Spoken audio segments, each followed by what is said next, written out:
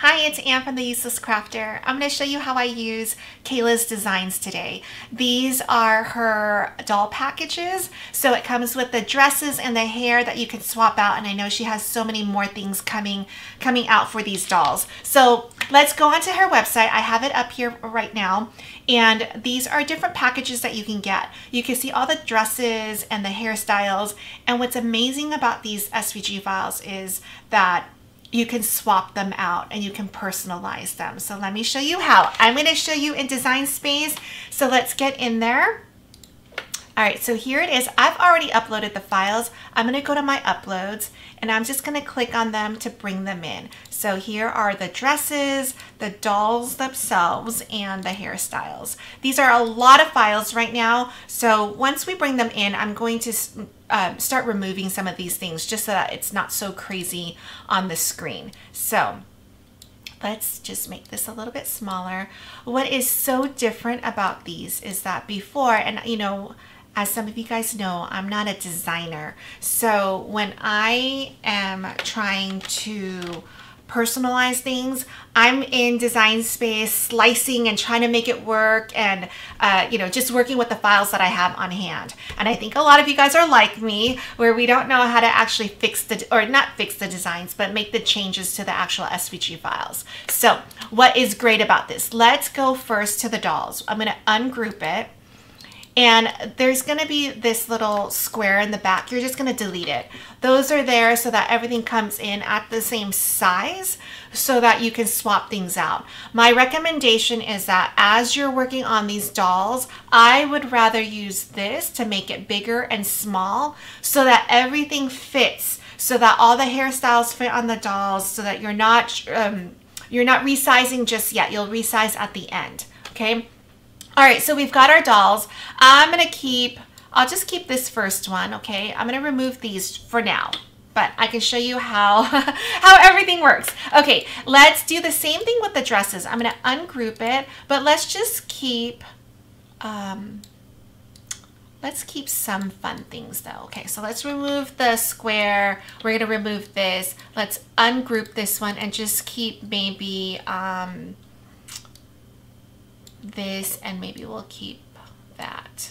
Okay, we're going to remove the rest just so that it doesn't clutter up our screen right now. Let's ungroup this as well, and let's keep a pair of glasses on there. Okay, and let's do the same thing with the hair.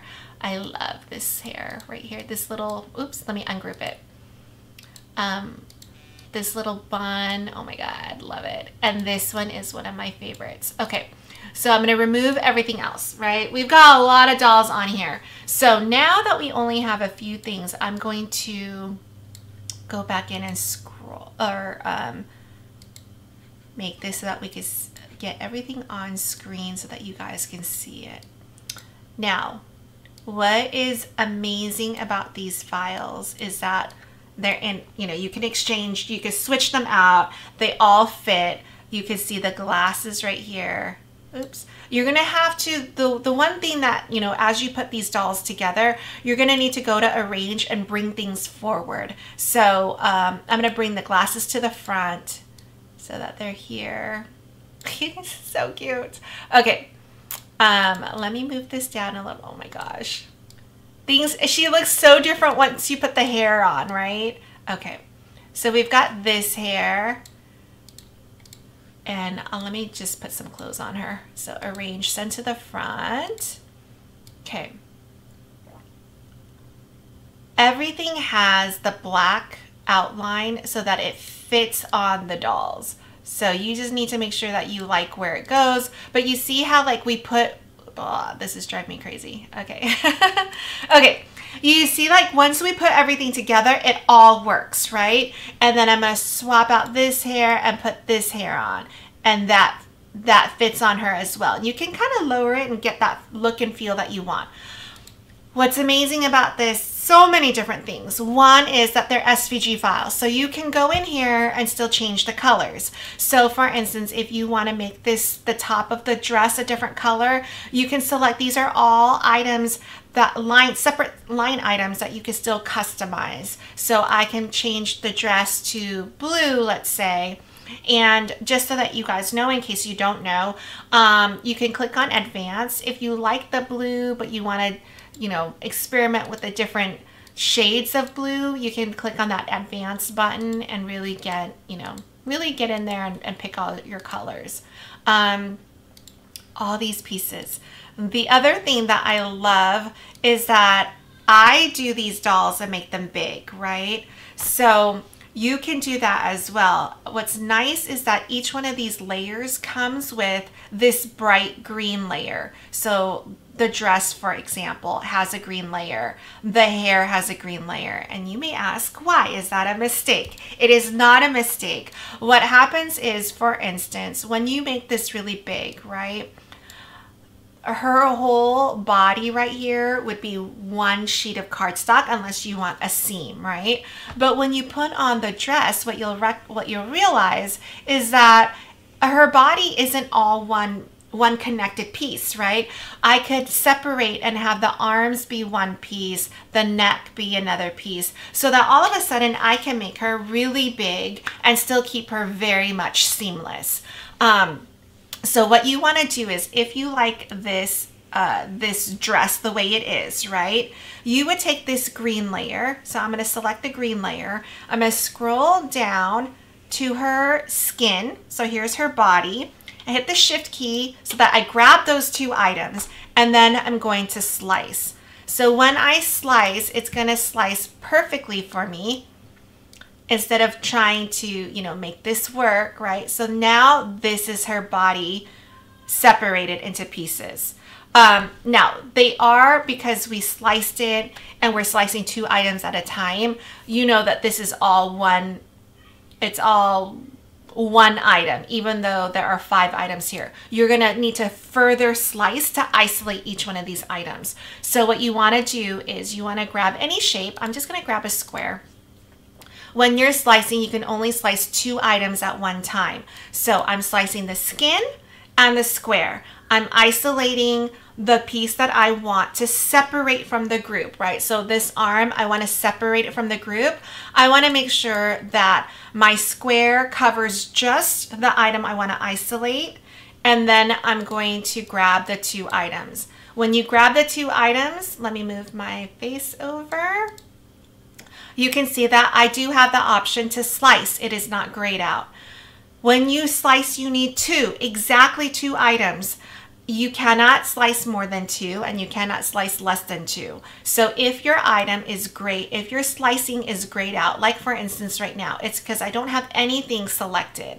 If I pick more than 2, like now, that is also not available. I will say that most of the time when you cannot slice, it is user error. I'm trying to think of any time that I've ever had a slicing issue that was not my fault, and I can't think of it. So let's see. Let's slice these 2 items out so that we can isolate that arm so that you can see how that works.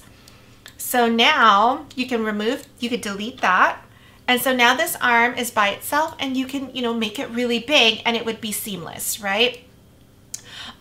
You also want to do this if you're worried about being efficient with paper, right? Because you can move all your pieces. You don't need this middle body part, right? Because it's covered with her clothes. So there's no need to cut that out. So you can delete that. You can delete all this green over here as well. All right, if you want to continue removing all these pieces to make them its own piece, you can still use this one. We can make this really big, right? And I'm going to scroll down and I'm going to show you something else. So right now, you see how I can't really isolate the way the piece is right now. I can't really isolate this arm without it going into the neck area. So if I do that, that doesn't work, right? And I'll show you, I'll actually slice it so you can see why it doesn't work. So I'm gonna slice it. You're gonna end up slicing the neck out, which defeats the purpose, right? So let's undo this for a minute. Okay, so your options are when pieces are too close together and you can't isolate it. I mean, here, I think we could do it if we had a different piece. I'm gonna remove that. But your other option is to duplicate it. right? So I'm going to duplicate it, and then I'm going to go to contour, and I'm going to hide all, and it will leave me the arm. You just want to make sure that you duplicate enough times for however many pieces that you want separated. So in this case, if you want all 4 pieces to be separated, you need 4 total copies of this image, and each time you're going to go to contour and you're going to leave just the piece that you want. Okay, all right, so that's one piece of it. I'm going to remove that because I'm showing you just how to do things. You're going to do the same thing with the hair. So you'll get into the groove of things, but for instance, the hair, you don't need the whole forehead, right? So I'm going to put this down. And this helps too if you're isolating the ears, because sometimes that way you can make your face really big. The ears will take off an inch or so, and now you've bought yourself another inch or so in your big project. So, all right, so same thing, let's look at the hair. So I clicked on the hair so that I can see all the pieces, and here are the green pieces again. So here's the green. I'm selecting that one. I'm gonna go now and find her face, and there's her face. So I'm gonna hit Shift, grab that one. I have 2 items, and I'm gonna slice it now. So when I slice it, I now don't need the forehead, right? And so now look at her face, and I can remove the ears the same way that I showed you before. So I can, let's delete this. Let's bring in, I'm gonna do a circle this time, right? So I can do that, slice, and now this ear, and the ear, there's a lot of space, right? So then I can make this face a lot bigger. I mean, that's just, when you're doing big projects, that's what, you know, I do so much of that I'm always focused on how to make things big and seamless. But, and you see how, okay, so let me grab that again. There must be another item under here because it's, oh no, it didn't. And let me slice, okay. So I'm gonna click slice. Maybe I only grabbed 1 item. All right, so we could delete all the gray stuff. And then here are her 2 ears. But like I said, if you were more worried about saving your cardstock, you can then maybe move this ear in here. When you go to cut it, I think it might fit in the eyes. You do something like that. So for two reasons why you want to do that, right? You could be more efficient on your paper, and you can also make things bigger. Okay, let's talk about if we want to add something. Hold on, what was I going to do? Oh, let's see. If we add on the hair, for instance, right, like this.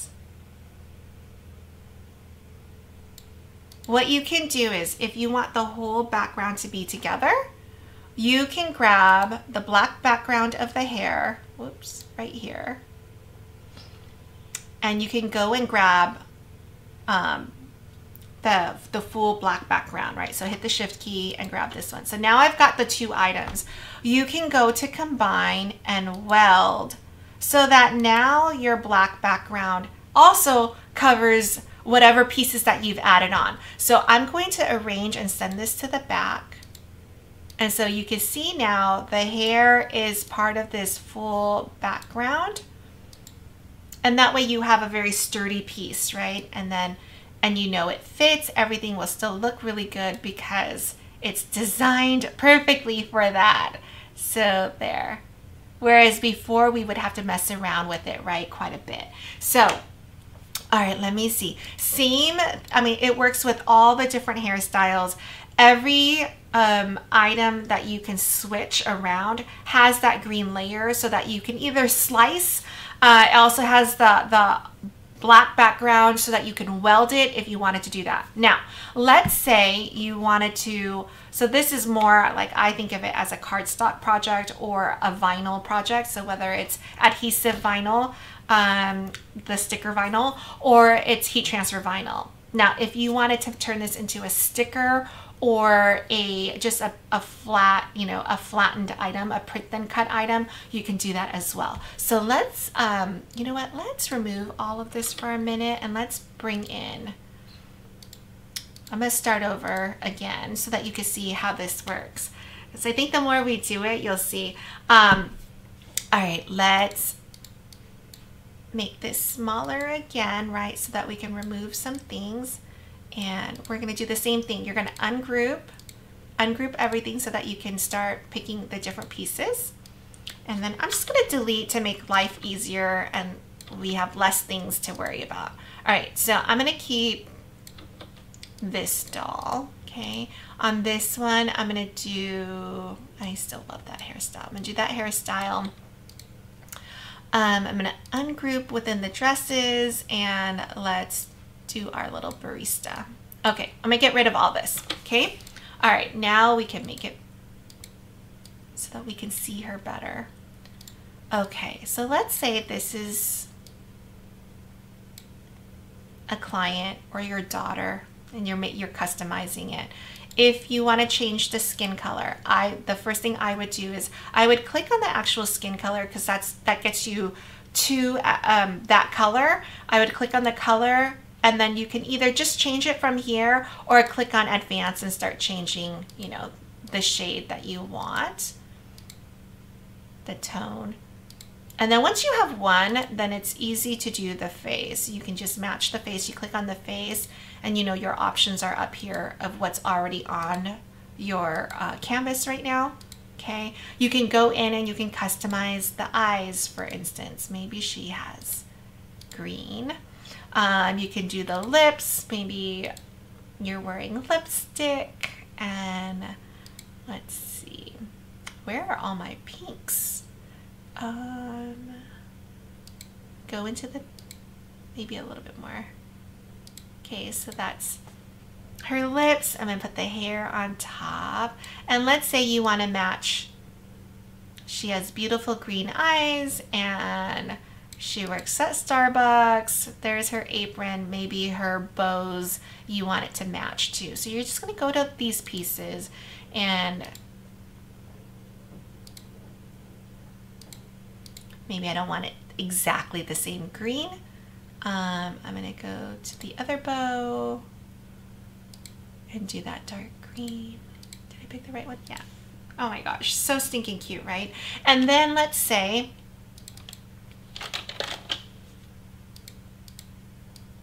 you can further personalize all these things, right? So let me do that.